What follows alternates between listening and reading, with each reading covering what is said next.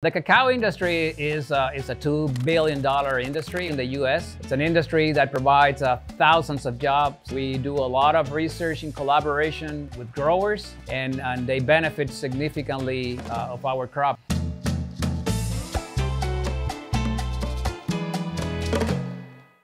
Diseases are a major problem of cacao worldwide. Black pod is one of those. We have plant pathologists working actively on this. My name is Luz Cerrato Diaz. I'm the plant pathologist here at the station at the USDA-ARS Tropical Agriculture Research Station here in Mayagüez, Puerto Rico. My work here is first identifying pathogens from our cacao collection. We are looking for resistance to the disease that is called cacao pod rot disease.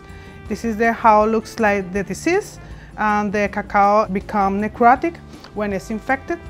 After maybe 8 or 10 days, the fungus can start to grow. Here you can see the difference of the diversity of fungus, and then after that we take a little pieces and put in another petri dish with PDA to purify, to isolate them. Once I identify all the pathogens that are in the collection, I conduct pathogenicity tests, identify all the fungi, and then put it again to healthy cacao pods to know if they are pathogens or not. Cacao pod rot disease is a very big problem worldwide, and it was mainly caused by Phytophthora.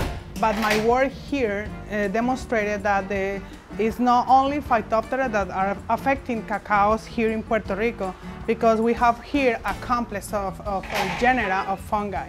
We have established field plots by crossing the 9 high-yielding clones that were selected in Puerto Rico with disease-resistant materials selected by Dr. Ray Schnell in Ecuador. I have some experiments with those materials in the field and see if hopefully we can develop some materials that we can test in other countries where those diseases are present, and see if those materials are resistant to diseases. That will be of great help to growers anywhere in the Caribbean, South America, and Central America where cacao is produced and where these diseases are a major problem.